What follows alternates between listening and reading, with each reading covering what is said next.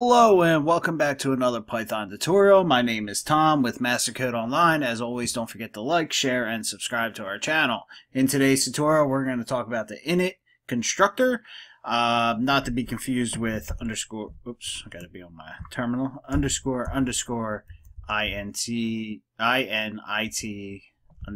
underscore dot py.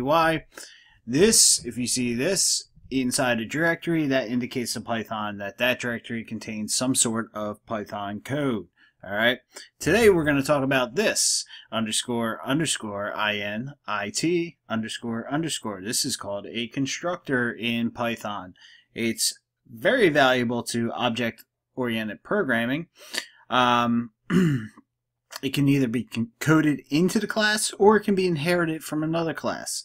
Alright, Python calls this every time an instance is created.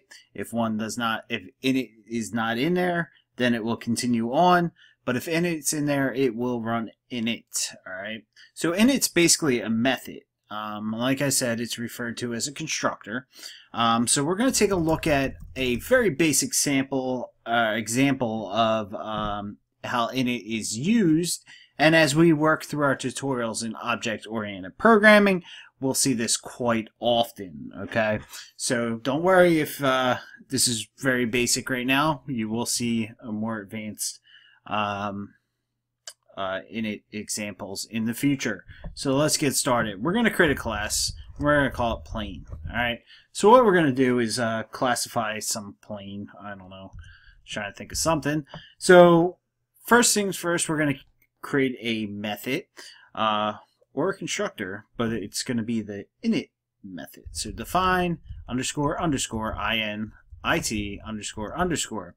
And then our first argument is going to be self, because this is a method, and a method takes an instance of that class as an argument first all the time. So let's go ahead and create another argument, and we're going to call it company. This will be the company that manufactures an airplane. And then we'll do model, the model of that aircraft, and how many seats it has. All right. So there we go. There's our method, or our constructor, if you will. Next, we're going to say self.company is equal to company. And then we'll do self.model is equal to model. And then we'll say self.seats is equal to seats. Basically, what the init method or constructor does, it initializes the data for that instance. All right, so that's what we're doing here.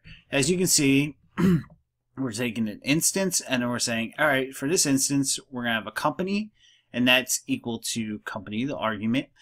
We have a model that's equal to the argument model down here. All right, and we have seats. These are all instances over here. All right. So let's go ahead and create one more method. We're going to say define wiki. All right, wiki's going to get and print us off who makes these airplanes, what the model is, and how many seats it has. So we'll just go ahead and do print, and inside a string we'll say the, not this, the, and that would be our company, and then the next one will be our model has, and then how many seats, and we'll close that string out. We'll format this to have self.company as our first one, self.model as our second one, and self.seats as our third. And we'll close out our format, close out our print, hit return.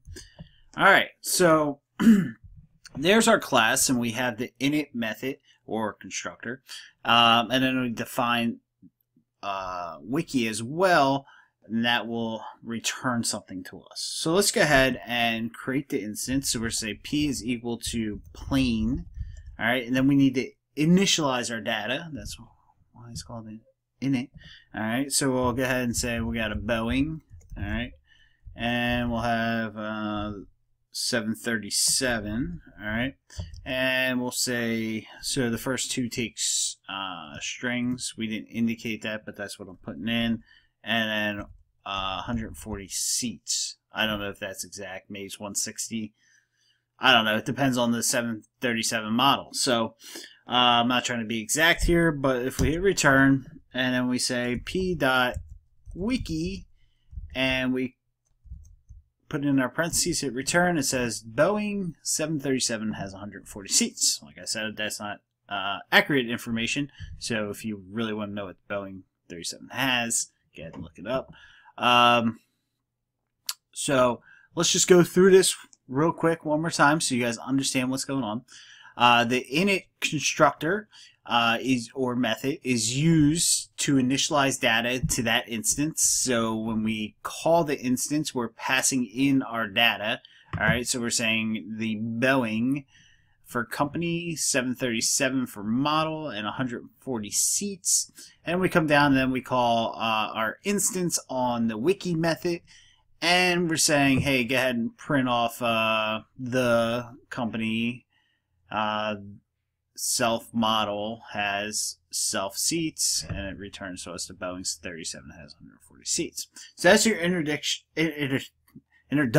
to the init method. And like I said, we'll be seeing this a lot more because this is used quite often in classes in object-oriented programming. It plays a big part in it. So you'll see this quite more, and we'll look at more complicated setups and stuff. So if you have any questions, please let me know. Otherwise, don't forget to like, share, and subscribe our videos. We'll see you in the next tutorial.